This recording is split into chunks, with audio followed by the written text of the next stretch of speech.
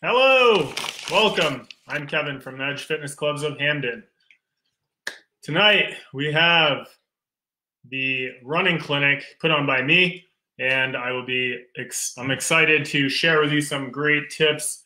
I know a ton of people have been messaging me all week to hop on here, so we're not going to dive into any nitty gritty until we have a good amount of people live. But anyways, welcome. We can start. Message into the group. What's your level of running experience? I want to know who I'm talking to. I know a lot of names as I've been talking to people who are excited to be here. Greetings again. I'm Kevin from the Edge of Hamden, and I'm here to teach you how to run or fix you or whatever it is for you. I'm very excited to be here. So message in what your experience level is as far as running goes, because I want to make sure I'm addressing your experience level. I've designed this workshop for everyone from beginners to experienced runners. Finley's working on her running form as well. That's her in the background. It's weird because Instagram Live is backwards and Facebook Live is forwards. It's pretty cool. Anyways, welcome. As I'll keep an eye on the comments, but if I miss it, then and I don't address it, you can message in again. But I'm gonna keep an eye on there. So we got a handful of people. I know some people are just gonna watch this later, but I'm very excited to share with you some stuff. So I've given you guys 3 minutes to get on. So anybody else that's not on, they can catch up or watch the replay. So to start with me, I'm Kevin Gregory. I train at the Edge Fitness Clubs of Hamden, and a little background on my running experience, because you want to make sure you're taking advice from an expert in the area. I don't qualify as an expert or a master yet, I guess. I don't have 10,000 hours of running experience, but I'm pretty experienced, so I'm going to be able to bring you some good stuff.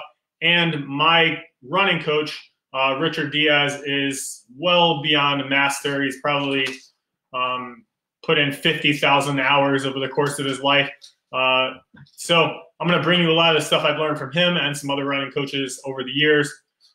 Checking out some of the answers to my first question I sent you guys about your running experience. We walking and running, couch to 5K, running circles. That's good, Tom. I know I like to do that too. Beginner, intermediate. That's good. Beginner.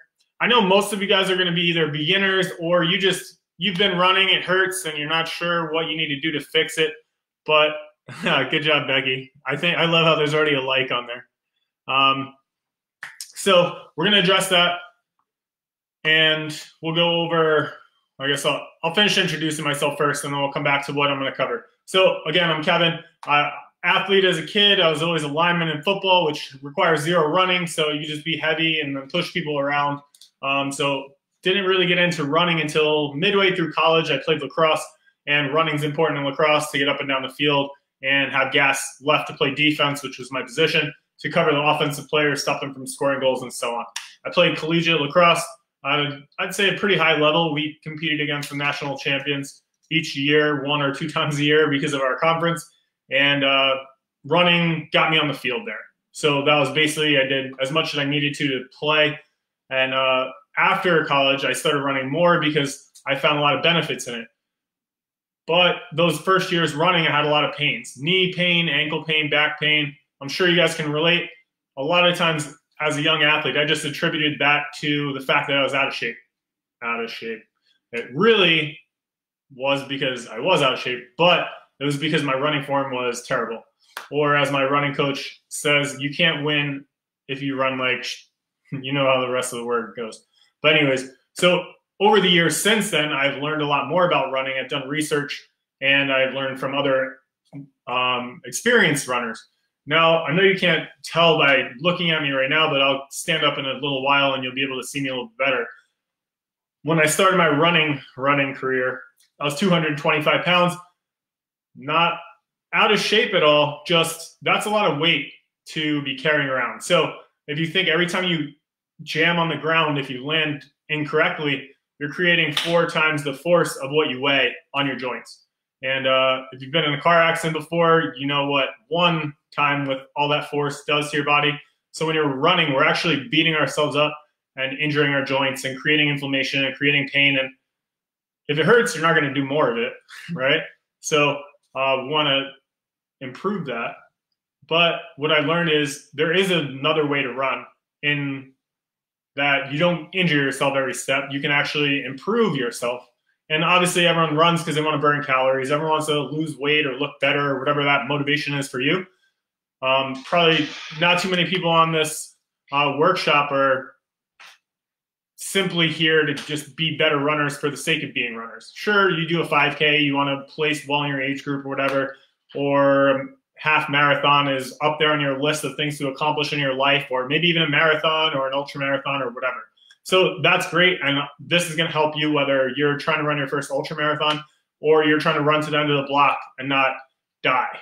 Not literally, but you know what I mean. Keel over and be done for the day. So back to my story. I know I'm all over the place. It happens. I'm very excited. Okay, give me some leeway. So after college, I was running a little bit. I started playing semi-pro football. I was still on the defensive line, so I still didn't need to run, but I love running. And then I found this great thing called obstacle course racing. No one knew what it was in 2010, 2011. A couple of my friends found out about it on some Facebook ad, I think. We did a Warrior Dash. Maybe you've heard of that. It's out of business now, so you can't do one. But that was like my gateway drug to obstacle course racing.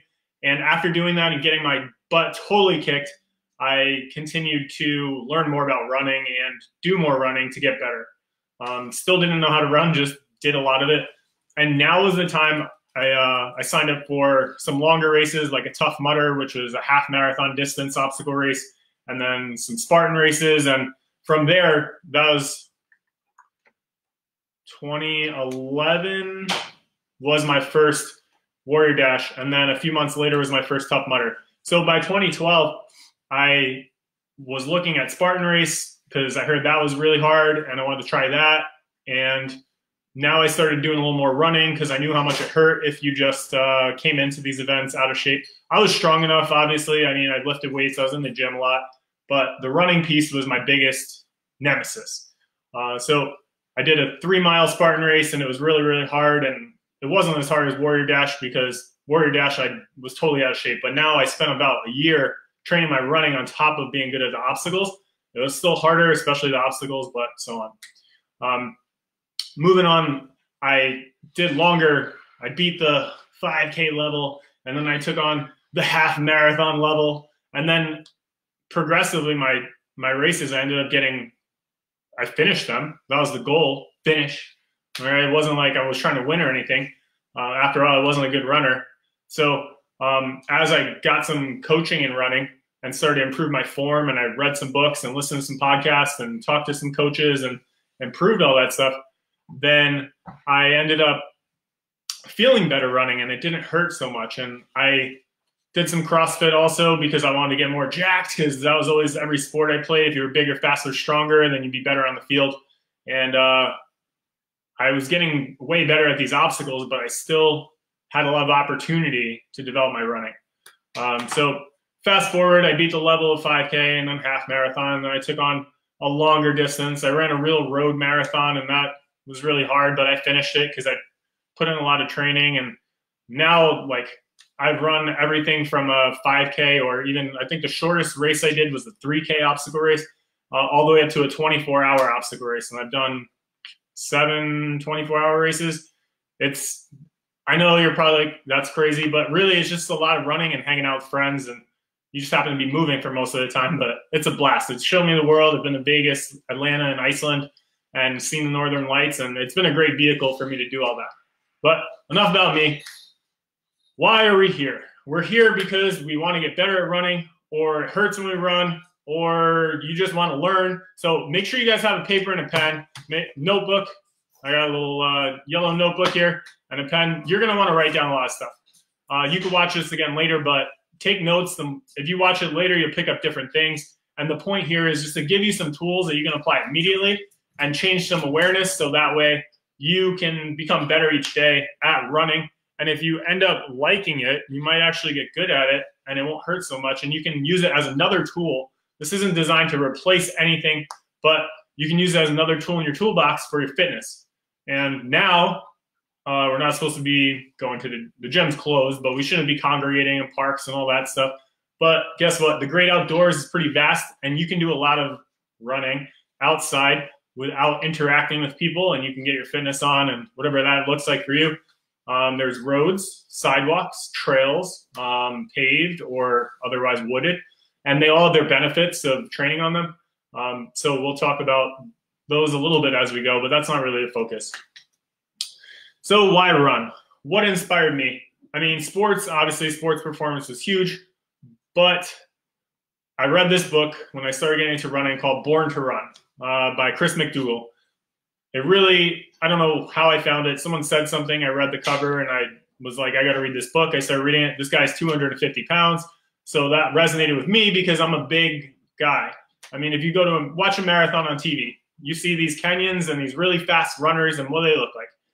Little stick figures that are 130 pounds that are men that are like 5'6". I'm 6'3" and 225 when I started running. So way bigger than the average runner. But that should give you guys some hope that you can run too. And it's just a matter of learning and good form that's going to get you to be able to do that without all the pain or discomfort. I mean, breathing, if you have asthma and you can't breathe, that's fine. You just need to learn how to breathe. It's not as simple as remembering to breathe, but there's some techniques we'll talk about. So that book inspired me. I read that. He talks about how he went to Mexico and ran with the Tarahumara Indians, who are these native runners that live in the mountains and eat corn stuff. And great book. Check it out. Even if you listen to it on Audible, listen, I guarantee you cannot read or listen to that book and not be inspired to get outside and go try to run. So check that out. But after that, I read some other reading books or read some other running books. Dean Karnazes, Ultra Marathon Man. It blew my mind that someone could run a marathon every day for 50 days and not die. But it expanded my mind. And in my head at that point, I just thought, like, before these books, I was like, oh, running. The end of football practice, we're tired, and then we got to run across the field down and back, and then we're gassed and we're going to throw up, and then we do it again, and then we do it until the coach gets tired.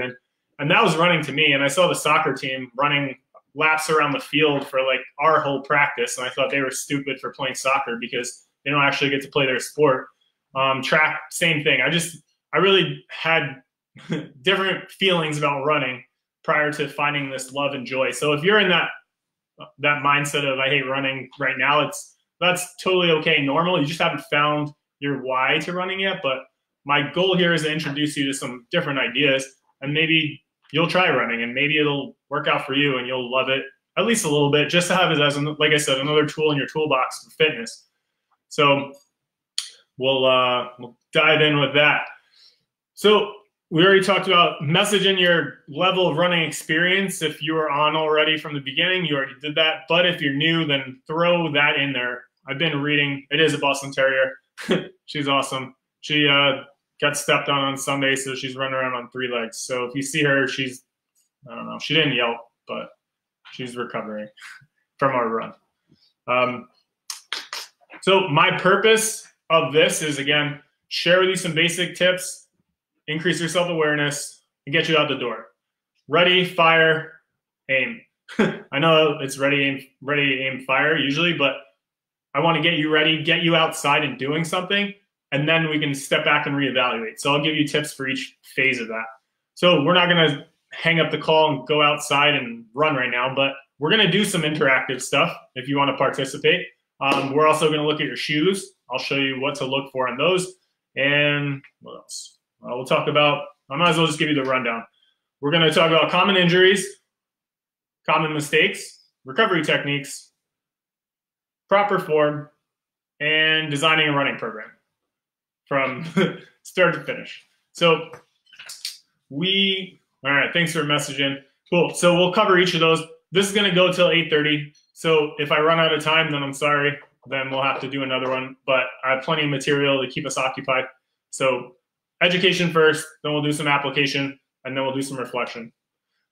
So common injuries. I already talked about all the pains I had when I first started running, because I'd run around the field in practice or whatever it was, or I'd run on my own to get ready for sports. I also wrestled and played lacrosse and football in high school. So 3-sport athlete. Wrestling doesn't have running involved, but wrestling has a lot of running and training, which is annoying when you're a heavier weight and you got to run against the little guys. But got a lot of practice running wrong. So once I started making changes, it was apparent quickly that I was changing and I was getting better, which you should feel like you're getting better, but your body's got to adapt. So if you can't message in if you can still see me, because my screen went black. Yeah, Patrick. Can you guys still see me and hear me?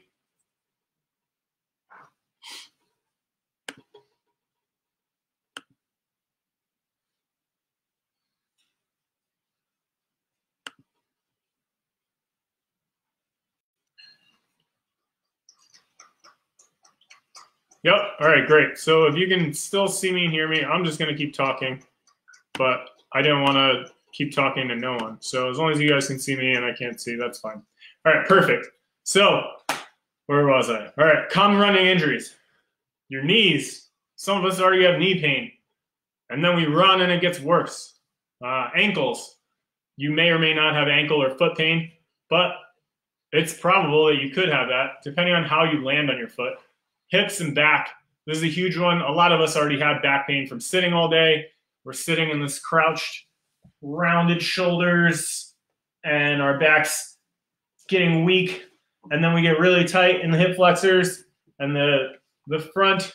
And then we go try to run, and that pulls our hips into a different rotation. And then that creates more back pain. Shin splints. Thanks for sharing that, Caitlin. Shin splints, I think, now that I think back, that was my first running injury. This pain that you get in the front of your shin that feels like they're breaking. And yeah, so those are some common ones. You may have other pains, but those are the big ones. So common mistakes. It's all about how you're landing. All right. So if you're running and you're landing on your heel, that is going to cause so much impact on your body. That's where I stand up straight, Heidi. That's where I mentioned before, if you're running and you hit the ground, you create 4 times the impact of your body weight on all your joints. The way I always like to describe this is we've probably all been in a car with a new driver. Plantar fasciitis is definitely a huge one. We'll talk about that too. All right, so heel striking. If you're driving in a car with a new driver, they hit the gas, and then they hit the brake, and then the gas and the brake, and the gas and the brake. And you're bucking around like you're riding in a rodeo or something. That's how it is on your body when you're running and landing on your heels. Your heels are the brakes, and then as you toe off, that's the gas. So your body is going through this constant shaking and slamming and all that stuff. So if you're not sure if you run on your heels, take off your shoe. I don't have any shoes that I wore before I fixed my running form, but don't worry, Gary, we'll get to that. We're just going over common problems right now. All right, so I found this old shoe that I wore when I was dressing up all the time. So look at this corner. This is, I know it's old and beat up shoe, but this back side of the heel, see how that's worn out? That's where I land on this shoe. This is obviously not a running shoe, but if you look at your running shoes, you can quickly tell where you're landing most of the time. So if you see that there, then you're going to have a lot more impact on that part of your shoe. And that means you're landing on your heels. Another thing you can do is just set up your phone and run past your phone. And you'll see you're landing on your heels because it's apparent. Your legs, it's also called overstriding because you're stretching your leg out so far that your knee's locking out, which makes more strain, right? And then we're pulling our toe towards our knee because we want the heel to hit, we think. That's activating your anterior tibialis, the shin muscle, basically. And what happens when we work out the same muscle too much? It gets sore. That's what shin splints is. If you do too many push-ups, your pecs are going to be sore, your triceps are going to be sore. If you keep pulling your knees up towards, or your toes up towards your knees and keep running and landing on your heels, that muscle in front of your shin is going to get tired really fast. It doesn't have the endurance. It's not designed for that.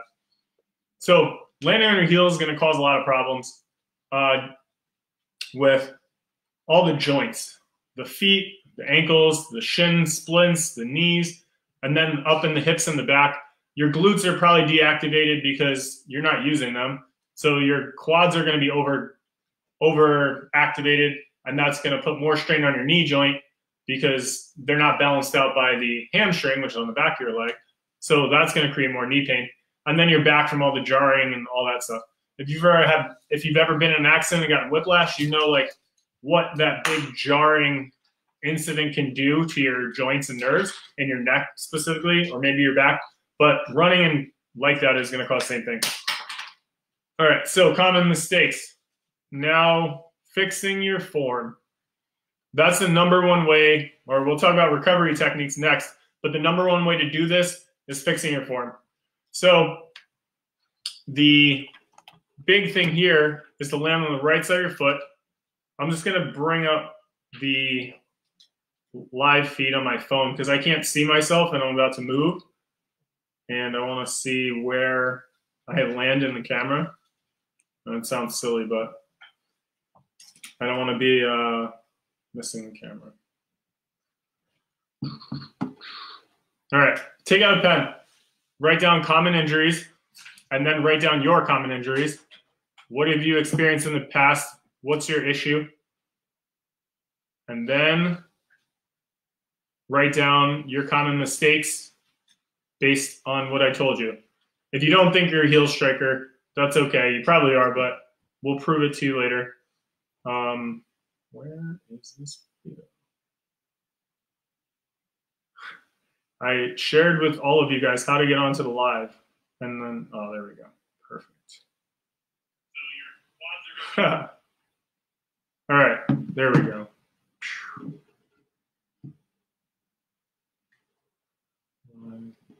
All right, I just wanted to be able to see myself. All right, perfect. So, fixing your form. Everyone stand up.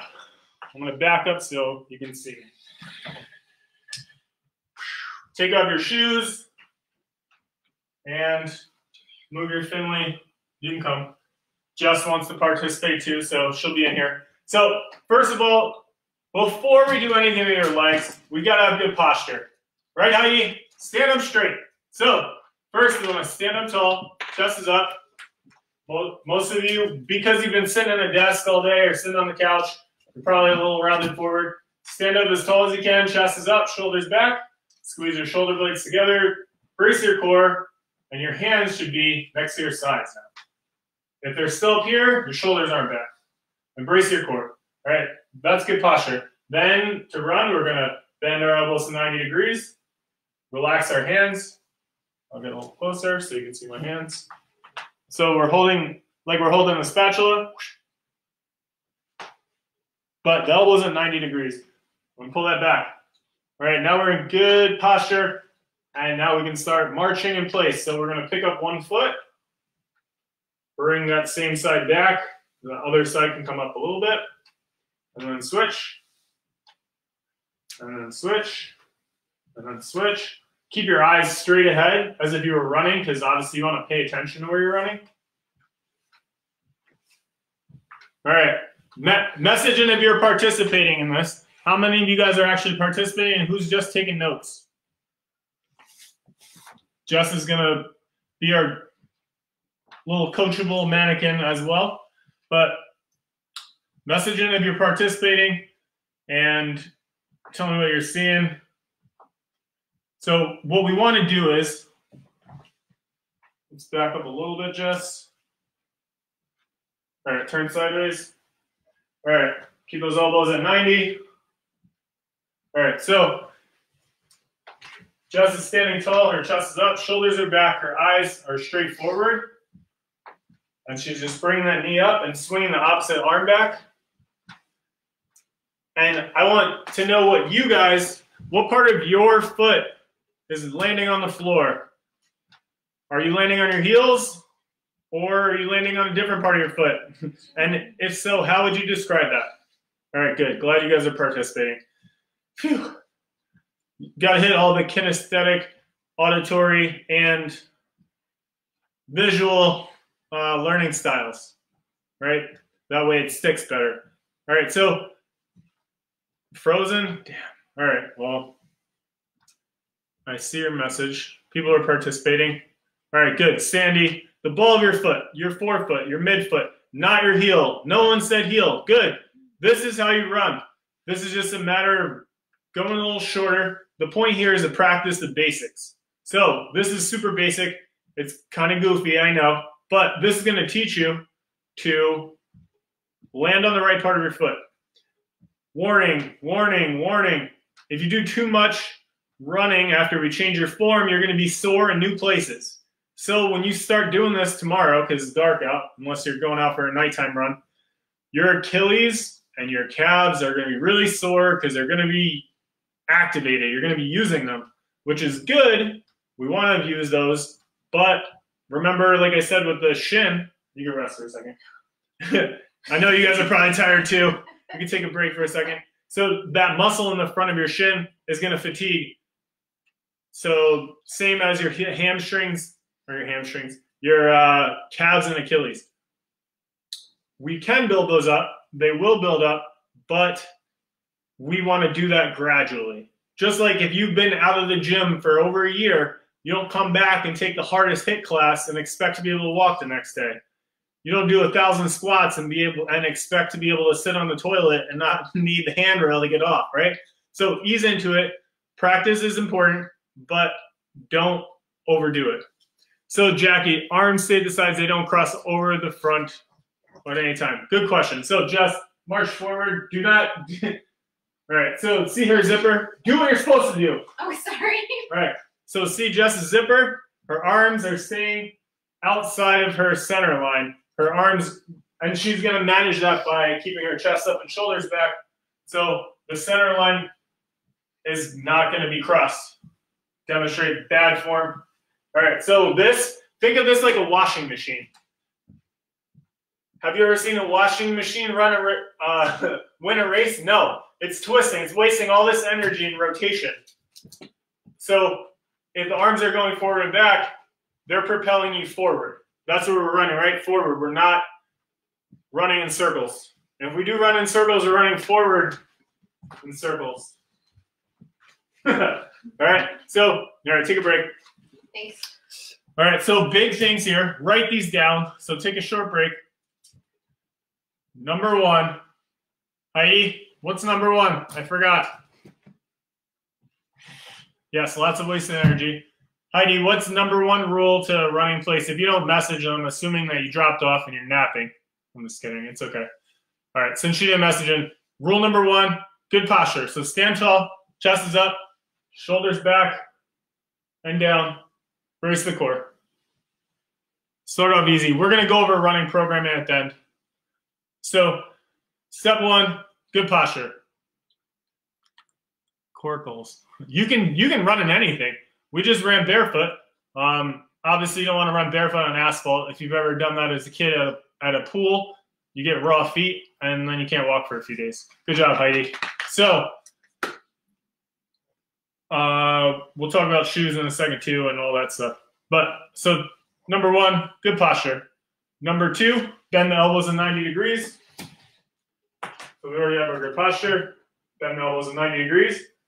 And then we're going to work the opposite knee and opposite arms. And we're going to pull the knee up and land on the forefoot. I know this seems really slow. That's good. You don't get good at running by running fast. You get good at running by practicing slow and then improving your form. And only then are you allowed to run fast. Otherwise, you're just going to be back in the same vicious cycle, destroying your body, creating more pain, and so on. All right, so those are the easy tips. So now I'm going to play this wonderful sound for you. So get back to your feet and listen up. Not that sound.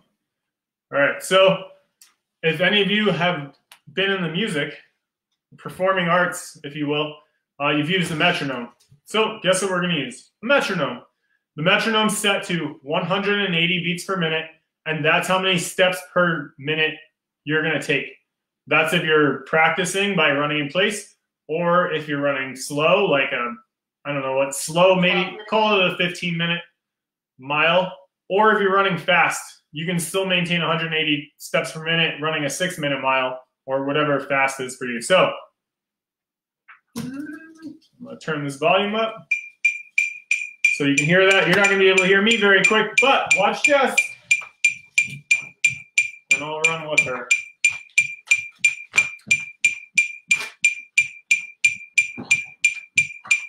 You can hear the beat, so you're going to practice too. Every time you hear the beat, one foot goes down. Finley, that's not the beat. Finley. Still, chest is up, shoulders are back, 90 degrees in the elbows, landing softly on the forefoot.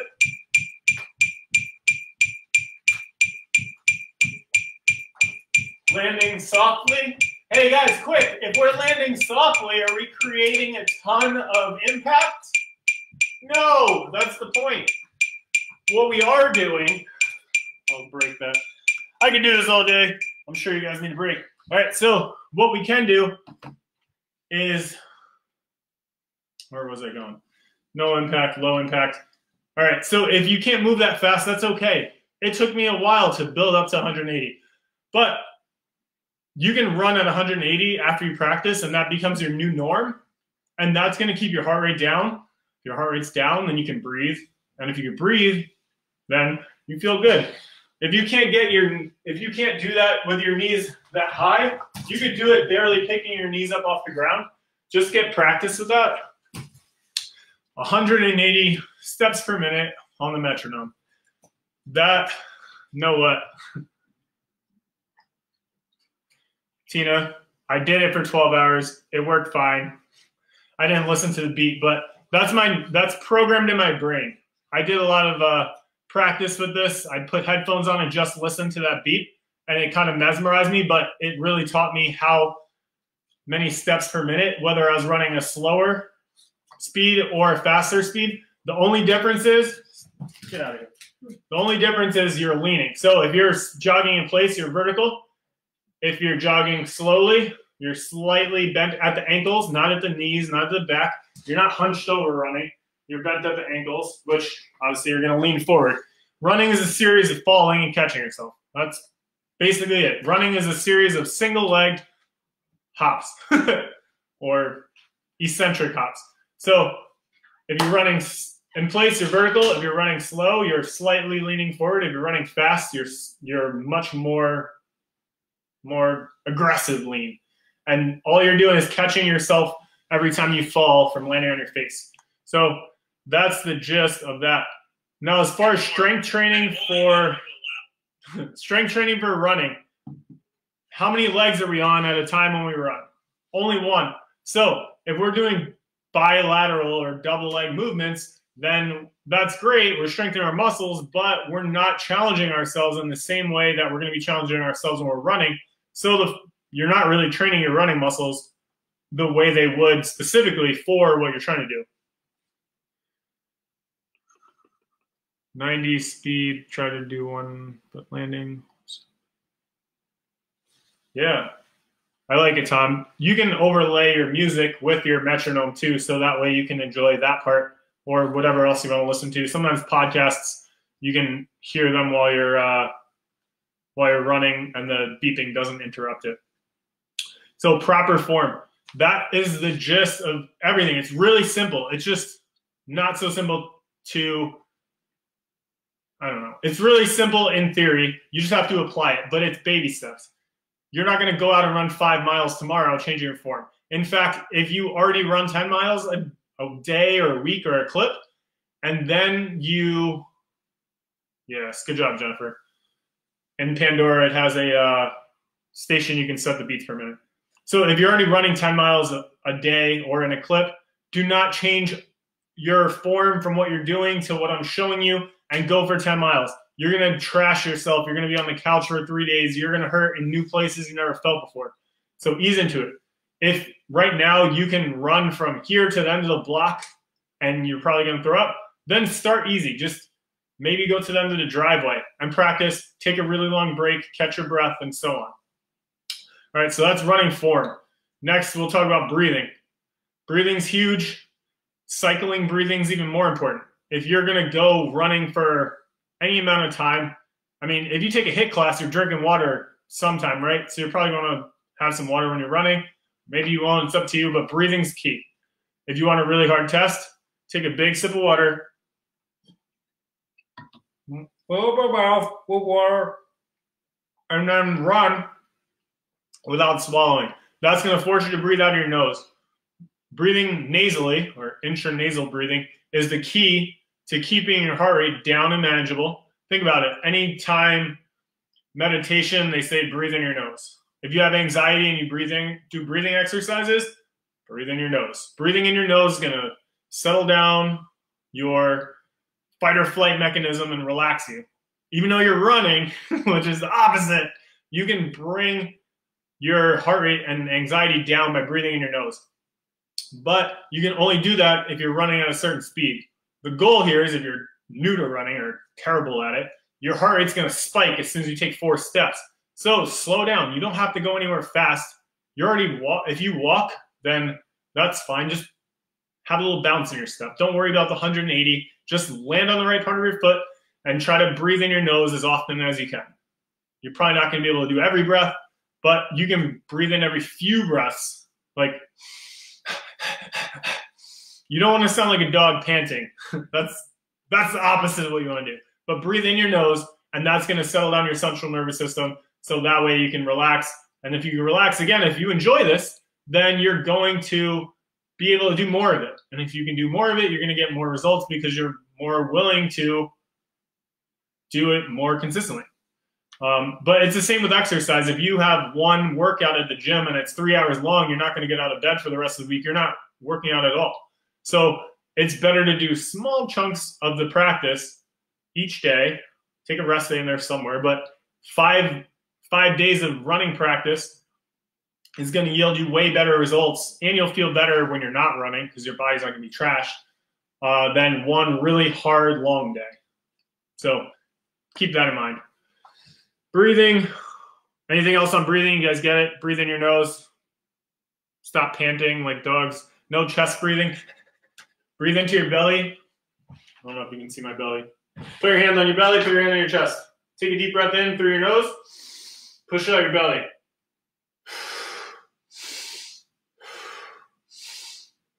Ideally, you want to breathe into both at the same time, but most of you, if you don't know how to belly breathe, are just going to breathe into your chest. So just focus on belly breathing, and then when you master that, you can breathe into both at the same time. The goal here, the belly, you breathe in, your lungs expand down, you get more oxygen in. That helps keep you aerobic. For those of you that don't know the science behind it, your body only burns fat when it's aerobic. So when it's above aerobic, you're burning glycogen, which is not fat. So beating yourself into the ground, sprinting to the end of the block as hard as you can and throwing up, not serving purpose, not getting you what you probably want, just based on percentages. Some of you don't care about losing weight or anything, but a lot of people want to lose some fat, tone up, or whatever your goal is. So that's just a tip there. All right, proper form. We got the running form, the breathing form. Anything else that you want to hear about specifically with what I just covered? Did I breeze over something too fast or something you didn't understand? You can breathe through your mouth. Just breathe in your nose as often as you can. If you're increasing your speed, you're going to breathe through your mouth. But if you can take every other breath in your nose or every 3 breaths in your nose or every 4 breaths in your nose, that's going to help you settle your nerves down, settle your heart rate down, and that's going to allow you to go longer. Think endurance. Running economy, there's 2 ways to increase your running economy. Think of a car, really. Let's go with the car analogy. If you have a V8 and you floor it, you're just burning so much gas. Are you going anywhere? Depends on what kind of engine. And if it's like a sports car, you're going to go really fast, but you're still burning a lot of gas. Are you going to make it that far? Probably not. The miles per gallon is probably terrible. But if you ease on the gas, even in an 8-cylinder, even a 6 or a 4, if you ease on the gas, you're going to take off, not at the same craziness. The engine's not going to rev as high, but you're going to be able to drive much farther on that same tank of gas. So think about it that way. That's fuel economy. This is running economy. Great. Shoes. I'll do shoes next. So that's that. All right, next, shoes. People always ask me what kind of shoes. I say your feet are weak. That's the number one thing. Your feet have been boxed up in this mattress. This is what most people's shoes are. Ready? Take this huge cushion, put your foot in it, and that's your shoe. We're trying to, what? Protect our feet from what? All we're doing is dampening the ground response on our foot and our muscles, and we're weakening our feet even greater. If you have plantar fasciitis, it's probably related to weak feet in some way, and that's what you need to do. Orthotics, don't get me started on that, but not a big fan. Fix your feet by strengthening them, not by putting Band-Aids on them. So take these mattress shoes off, stop spending $200 on these huge cushions, and find, I'm not going to tell you what brand you have to buy. Obviously, everyone's feet are different, but strengthen your feet. Number one, balance on one foot. So some strength training tips real quick. Stand on one foot, balance. Stand there for 2 minutes. You're going to start burning. Where is that burning? You're going to have some in your calves. You're going to have some in your knees. Probably not your knees specifically, but you'll have it in your calf. You'll have it in your glute. You'll have it in a few different places. That's good. You want to identify those places because that's going to tell you where you're weak. Your feet are probably going to get a little warm. Your big toe, grab the ground with that. That's going to create more activation, and that's going to help you balance and stronger feet and all that. Think about, you guys ever see Die Hard 1 where Bruce Willis, he's on the plane and that business guy is like, make sure when you get off the plane, get into the hotel, take off your shoes and socks, make fists with your feet. There's a lot of truth to that. Do that. Make fists with your feet. Just go right now, either whether you're wearing shoes or barefoot or whatever, make fists with your feet. It's most fun on carpet, but that's going to activate the muscles in the bottom of your feet. The more active those muscles are, the more structure and stability. Whole different note, shock absorbers. Think about your car. If you've blown a shock or a strut, you know what happens to your car. It's not good. You need those tools and those pieces to the car for you to have a smooth ride. If you're landing on your heels and you're using these big mattress shoes, your body's just getting, it doesn't matter how much cushion you have. I mean, if you jump onto like an air platform, that's great, but then you're dampening your response and your strength and your speed and all those other things. So using your natural shock absorbers, which are this little connective tissues in your feet, ankles, and your Achilles and your calves and your hamstrings and your knees, all that stuff, the little connective tissues, those are the ones you want to strengthen. Don't worry about strengthening your quads. You're probably overdoing it on them already. Your glutes are dormant from sitting, so you could do some glute activations. Core strength, you should be strengthening your core and activating it at all times anyway. If you have proper posture, chest up, shoulders back, brace your core. That's activating your core. Your core is going to keep you upright. Not good? Good. Brace. Brace your core. But strengthen your feet. It's like, if you don't have strong feet, it's like driving a car with a flat tire. You can do it, but you're not going to get very far. And it's going to destroy your car, rim, axle, whatever. So strengthen your feet. All right, back to the shoes. Huge tangent, but here's what you want to look for. Take out your pen and the paper. Stop buying these shoes that have like a 2-inch heel on them. Ladies, can you run in high heels? No. So why are you buying sneakers that are basically wedges? Stop. So first, if you have bunions or foot problems, you need room in your shoes. If you wear these super crunched up tight shoes, I've seen what women wear for dress shoes. That hurts their feet. I don't know. You guys, I don't know how you deal with it, but get shoes with a wide toe box. See how wide this toe box is? My foot's not that wide, but that gives me room to splay my toes. Then if you can splay your toes, they can do their job better. They're not on top of each other. So that's number 1. 2, zero drop. You don't have to get a 0 drop differential. 0 drop just means between the ball of the foot and the heel. So if you measure this, and you measure this, that's the same exact distance.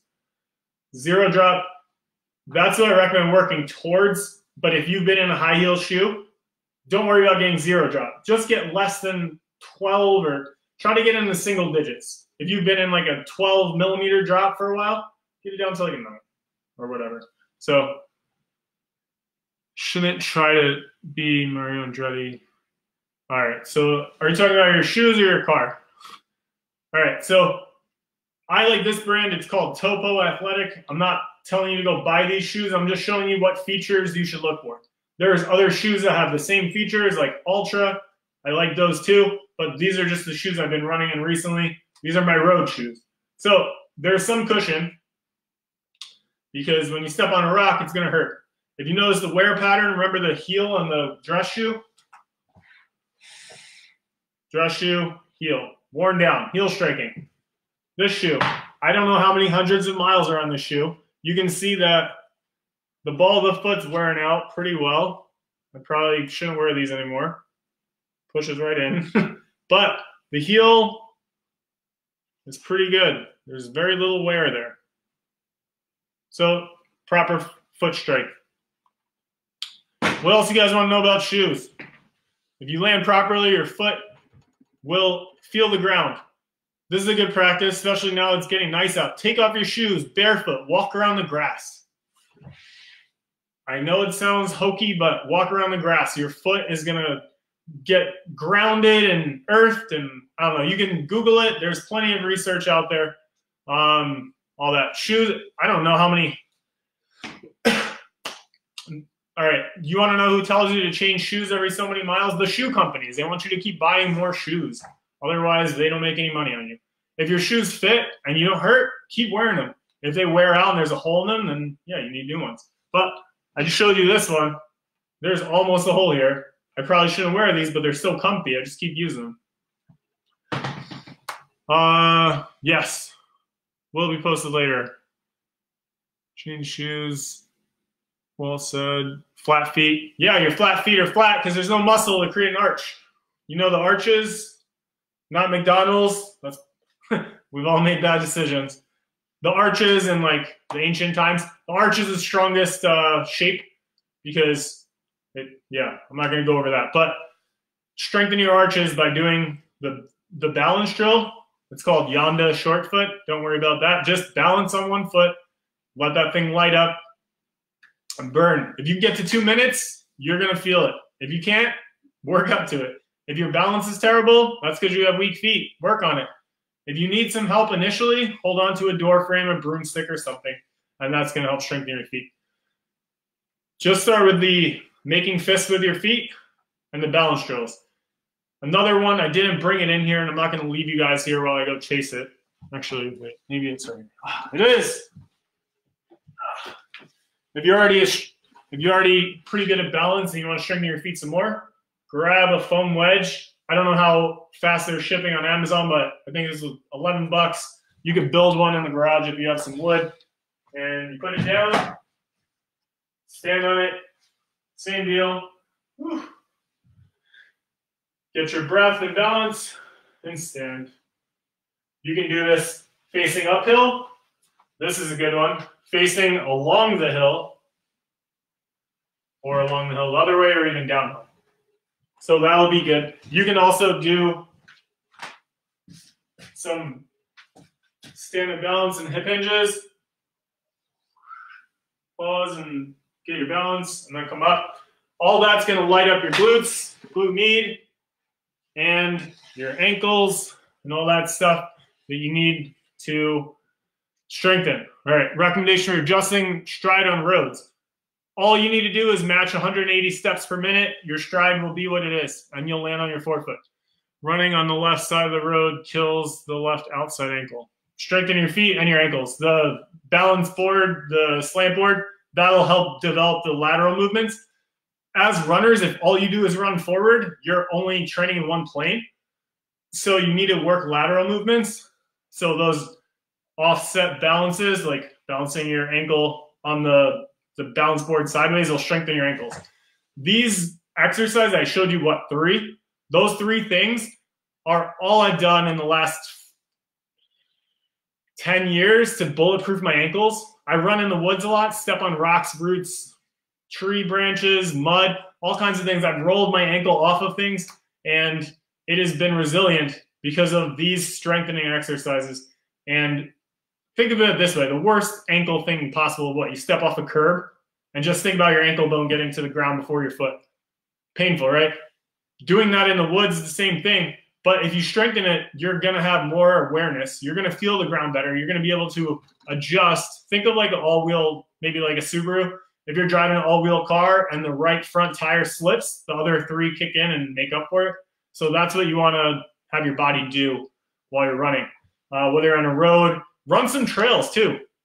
If your foot hurts, I'm not saying go find like a super hilly trail, but just run off of pavement, and that alone, I'll get that to that in a minute, Lauren.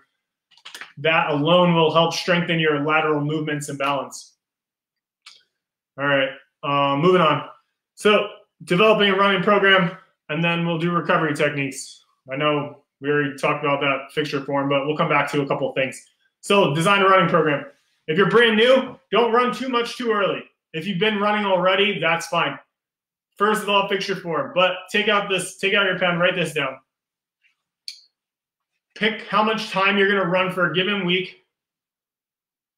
Space out those days based on your experience. If your experience is 0, then run on Monday and Thursday. Maybe start 2 days. That's it. All right. Then take that. Let's just say 10 hours to be easy. So let's say Lauren Biller runs 10 hours a week. We're going to do 20% of that total time. So that's 2 hours for her. 20% of that total time is going to be on form. That's it. So 180 beats per minute. Beep, beep, beep, beep, beep, beep. Just practice that for 20% of the total time you're going to run. If you are brand new, then that's going to be 100%. Then 60%, 60% is going to be slow running. So if you're running 10 hours a week, 6 hours of that is just going to be slow, casual. You should be able to have a conversation with your friend who's running right next to you the whole time. I'll talk about increases in a second. So 60% slow, have conversation. You should be able to breathe in your nose the entire time. Then the other 20%, speed. You can work on your speed. But 80% of your time, you're running with good form at a slow pace. And only then will you develop the habits correctly to not get hurt and run properly and all that stuff. So only 20% of that speed. So for speed, if you don't have good running form, practice running uphill because that's going to force you to land on your forefoot. If you're still heel striking, don't do any speed until you can land on the forefoot. So run slow or run up a hill. Go to a hill. If you're in Hamden, go to Skiff Street. Run up the sidewalk, walk back down. Run up the sidewalk, walk back down. For 20%. All right, if you're brand new, start out with 15 minutes at once. Don't go more than that. Again, you don't want to overdo it. The goal is to make you not sore in 2 days. You should feel a little something, but you shouldn't be like, oh my God, because you're never going to do it again. The book at the beginning, Born to Run. I'm about to recommend another book too, though. So this is my running coach, Richard Diaz. He wrote this book, My Best Race, Running Programming. If you're trying to train for something, this has probably everything I just went over and way, way more. It's like an encyclopedia. Preparation, classify myself as a runner, motor skill development, aerobic capacity. And in the back, it has like all these templates for beginner, intermediate, and advanced runners for different distances. I think it's like less than $20 on Amazon. Again, I don't know how long it's shipping, but My Best Race by Richard Diaz. Great book for running and programming that. Don't worry about your distance at all, period. If you're new, the distance doesn't freaking matter. Work on your body. Work on the development. Form over everything. Don't worry about distance. Just work on distance. we're going to wrap this up at 8:30, so I want to stick to the time schedule. 2 more things I want to talk about quick are recovery. If you already have injuries, you're already hurting, great. That's probably why you're here. Strengthen everything. You can get... I have a green mini band. I posted a video on my Facebook the other day. You put it around your knees. You do lateral steps with a mini band. It goes around your knees. They're cheap. Imagine this green band around my knees.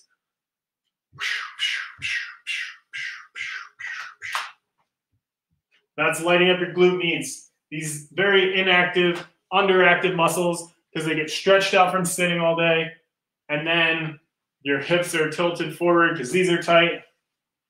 So get a mini band. That's going to be part of your activation exercises before you try to run, and that's going to activate your glutes so they kick in and fire as well. Other than that, that's preparation. You can do leg swings as well. By leg swings, chest is up, forward and back.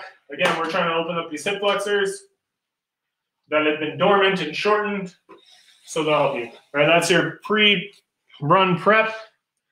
Now, if you have injuries, you have pain, there's things I like to use. I ran 55 miles in 12 hours 10 days ago. I've run many miles since. My body was definitely sore after that. I had tightness, soreness in my foot, just different tendons and things. But rock tape, it's my go-to for a lot of aches and pains that are associated with tendons, ligaments, and joints. Here's why. The rock tape pulls the skin away from the lymphatics, creates room in the lymphatic system, fresh fluids come in, flush it out, decrease inflammation, all that stuff. So rock tape, you can use other KT tape, but rock tape's my favorite, and this is H2O. So with obstacle races, we get wet a lot, so it lasts for me for a while. Another thing I like to use is some CBD cream. I've tried a bunch. I don't have a brand that I recommend strongly, but I won this one. It's Riverbend CBD Muscle and Joint Rub. So this is more of a balm. And then this one is just a lotion. So you want full spectrum, not just some hemp seed stuff, but that is going to help, again, decrease inflammation. The goal here is get inflammation out. If you get the inflammation out, your body's going to be able to process and recover and get you back to running faster. Take cold showers. That'll shock your system. I know no one wants to hear that, but contrast showers are the easier mental way to do it. Get in a hot shower, turn the hot water off, the cold water on for 15 seconds, then put the hot water back on. Do that 2 or 3 times. You can take Epsom salt baths with hot water. Gary, that was my best race. Someone else type that in for me. My Best Race by Richard Diaz. All right. And then last, I'll leave you with this quote. Yes. Another great book, nothing to do with running, but I read this morning. I thought it was awesome. Turmeric, great supplement for natural decreasing of inflammation. Yes, My Best Race by Richard Diaz. All right, so this quote, I'll just read it word for word instead of paraphrasing. So the speaker, the author says, often when I'm speaking to a few hundred people, I ask a volunteer if I'll ask you guys since you're here, but if you're a runner, great. If not, that's okay. How far do you believe you can run without stopping? So ask yourself that question. You don't have to message it in, but ask yourself how far you can run without stopping. It might be a block. It might be a mile. It might be 10 miles. Now multiply that times 5. So if you can run a mile without stopping, times 5. Take that new number. So if I ask, all right, I already got that. So let's use Jody as an example. I know she can run 1 mile at least. So Jody, let's assume there's someone in your life that you love. Let's assume your husband. And if you don't run nonstop for 5 miles, then recharge.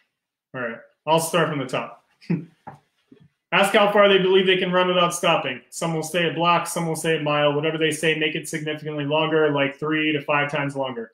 So if someone says they can run a mile, ask if they could run 5 miles nonstop. They will invariably say no. So pick a number of a distance you can run that scares the crap out of you, whatever that is. If you've run a half marathon, maybe it's a double marathon or something.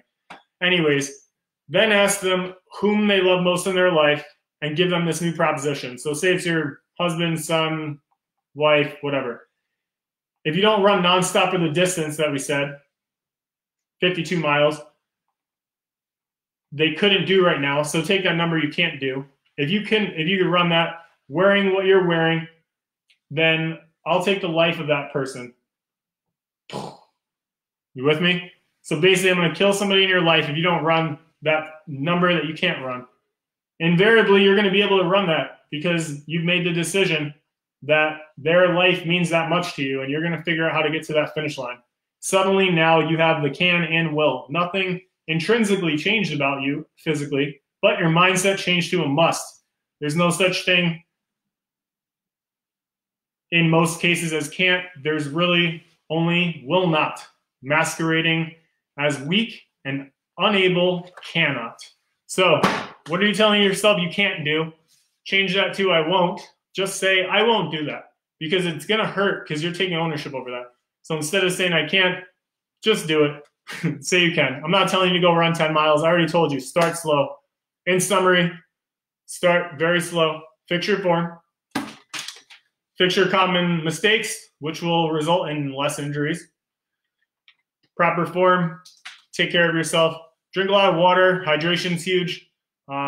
Nutrition is huge. And start slow and work up to that. That's all for tonight. If you have any questions, message into the chat after I close this video. I'm not going to stay on, but I'll answer your questions there. I'll type the books in there as well. And otherwise, thanks for tuning in. I appreciate you. Love you, miss you, mean it. Thank you for being an Edge member. If you're not an Edge member, that's okay. We will still be in touch. And the gyms will be open soon. I don't know when that soon means, but we'll see you as soon as we're back. All right, take care, guys. Run strong.